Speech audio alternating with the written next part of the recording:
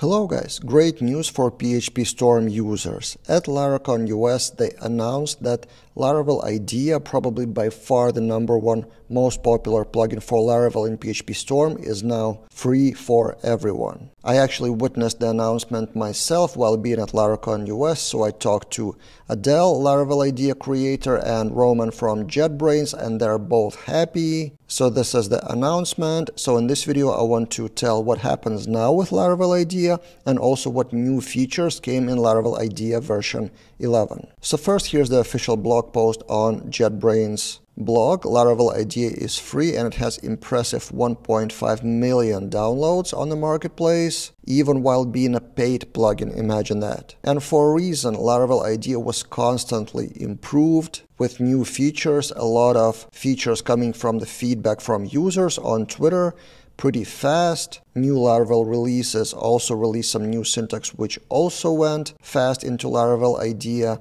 And for me personally, I'm now using PhpStorm and Cursor depending on the task, and PhpStorm clickability with Laravel Idea is uncomparable. So Cursor, even with VS Code extensions and plugins, is only like 50% of what Laravel Idea allows. So after all those years, Adele, the creator of Laravel Idea, is happy to be a part of PhpStorm team. And how does that look in PhpStorm in the marketplace now? Laravel Idea is not marked as paid plugin or anything. You can just install it for free. Also, at the same article at the bottom, there's FAQ section about what to do if you do have subscription, is there any compensation and stuff like that. So I'll link that article and you may find your specific situation. This was my case. I had active paying subscription and I didn't need to cancel it manually. It all happened automatically. Now, next question, what happens to Laravel Idea from here? Will there be new versions and improvements? And this is the official answer, again on Twitter. We will continue developing the plugin with the same speed or even faster,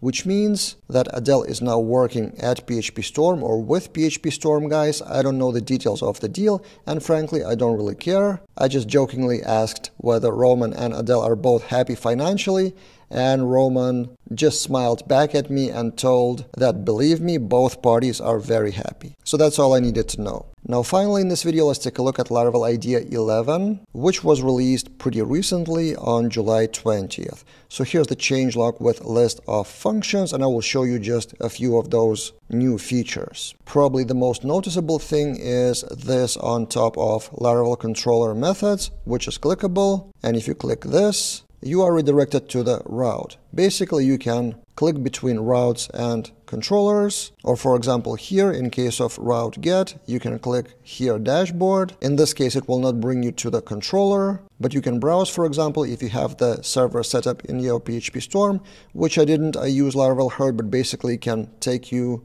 directly to the browser. This was the new feature that was in progress since May, announced on Twitter, and people were pretty happy about it. 286 likes. Another new feature, let's see on Twitter here on June 16th, it was announced and then released in Laravel Idea 11. If you have, for example, variable or structure, let's take a look at GIF. You can surround it with collect, or another example, to surround that with DD, so DD expression. And finally, another GIF, you can have the classes listed and convert them to blade class directive. I like the format of GIF demonstration of new features. So this becomes add class, where you can add more conditions later manually. And yeah, again, you can take a look at the full version 11 changelog, and maybe one of those features would be valuable to you too. Now, what do you think about this Laravel Idea and PhpStorm partnership?